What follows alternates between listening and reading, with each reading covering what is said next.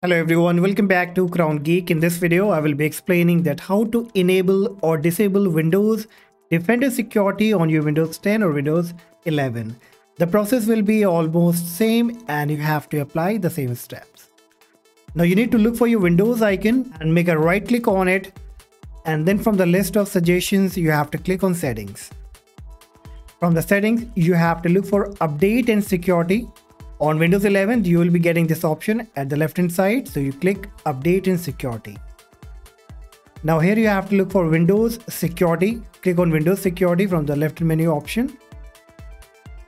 And then here you will be getting all kind of protection areas. So including virus and threat protection, account protection, firewall and network protection. So let's say if you want to disable the Windows Defender, so you need to click on Virus and Threat Protection. Another page will be coming up of virus and threat protection. Here you will be getting virus and threat protection settings.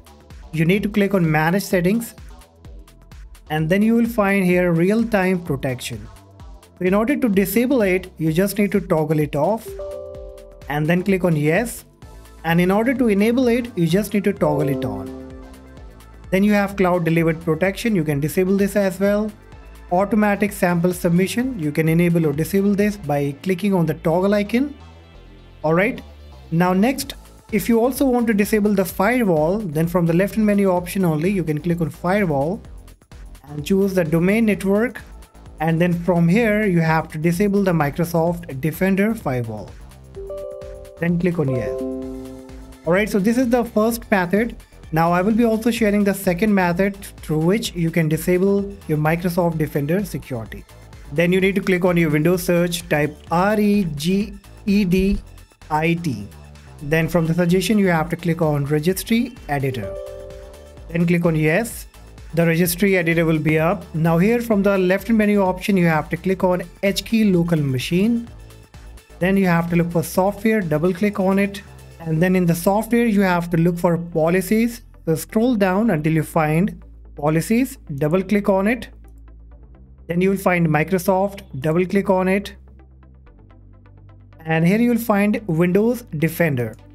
Once you find it, you need to make a right click on Windows Defender, hover up to new, choose .32-bit value. Now you need to rename this as Disable Anti-Spyware. Now just make sure this is case sensitive. You need to type exactly how I typed. You can also take a screenshot, or you can pause the video and then you can create value by this name.